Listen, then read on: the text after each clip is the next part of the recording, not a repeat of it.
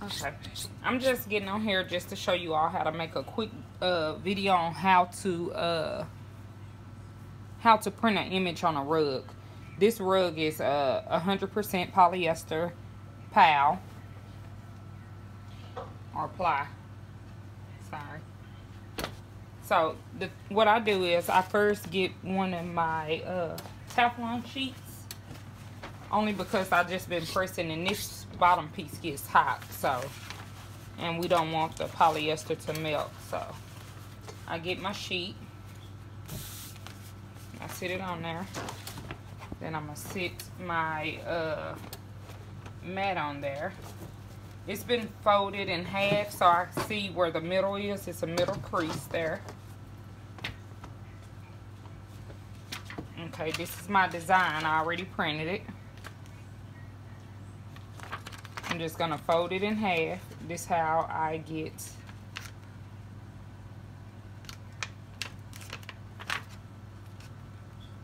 the center of the design.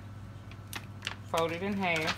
You see a crease in the paper, so that's how I know how to sit it on here.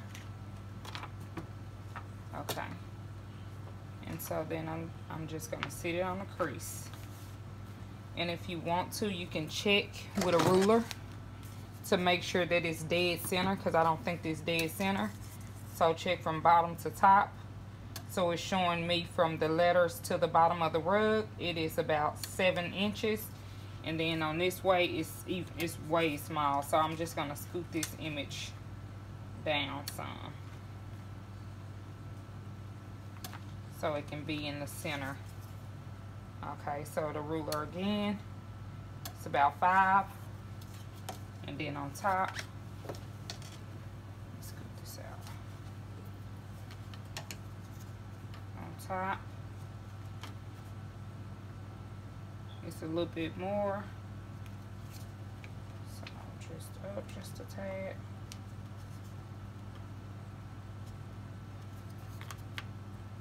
Okay, so that is still a little bit more.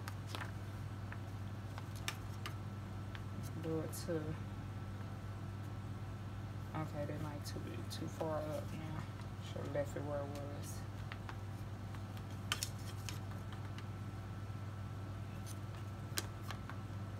was. Okay, so there's about 5.5 from the top, and then about 5.5 at the bottom. So that's the center. Okay, so now I have the image in the center. I'm going to put a Teflon sheet on top. And I'm going to press. And I press it where, or I put my settings on where it's, make sure that it goes down all the way. I just let it sit on there for a while. You can do the 10 seconds or the 15 seconds either way. But I just always, to make my images feel smooth on whatever I put it on, I let it stay a little bit longer so it won't feel like I added it on there. It'll feel like it actually came inside the whatever material I put it on. Okay, so I'm going to bring it up.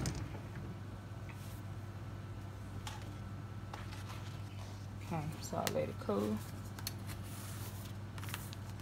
I always use my ruler to kind of make sure that everything goes down and kind of get settled in. You don't have to do that, it's optional, but I do with almost all my stuff. And then I'm just going to go and I'm peeling it up little by little. I don't want to do a hard peel only because this is like it's a rug, so as you can see it have that material that sticks up. It's not like a regular cotton shirt.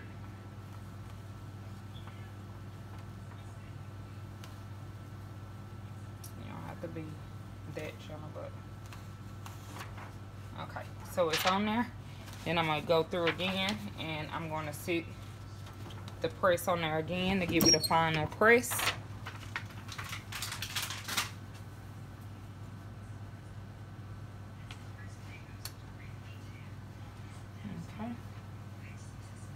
And I didn't go through the whole process of showing y'all how to print a design and all of that, because I'm sure by now y'all know. If not, you can look at some more of my videos, or you can comment down below and I can make a new video on how to press or how to cut a design and weed it.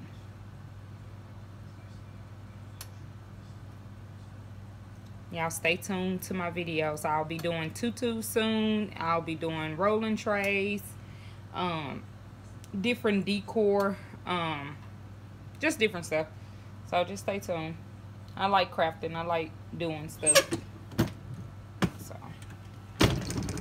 and I am gonna have to give me a new presser, y'all, because that presser right there, baby, it's been through it. Okay, so now when you feel it, see the rug don't come up with it. It just needs to dry. But it's a smooth feel, so whenever whoever gets it, they don't have to worry about feeling the ridges in it. I feel for the ridges. Okay, that's the end of the video. Y'all like this video? Comment below, subscribe, share. Help me build my subscribers up. And thank you. Y'all have a good day. Bye.